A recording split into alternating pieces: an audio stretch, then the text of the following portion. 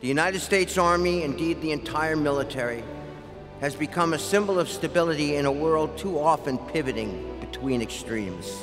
Your fellow Americans rely on you, not just as war fighters or global first responders, but as our current and future leaders.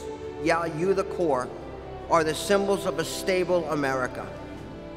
In your hands are the reins to guide the future of this country, in conflict, in diplomacy, in the communities where you live, and in the hearts and minds of your fellow citizens.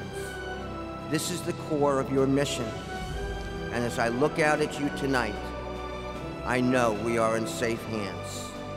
Thank you once again for this incredible honor that I will cherish for the rest of my life.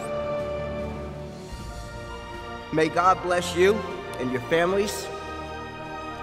May God bless the Corps. And may God bless these United States of America and beat Navy.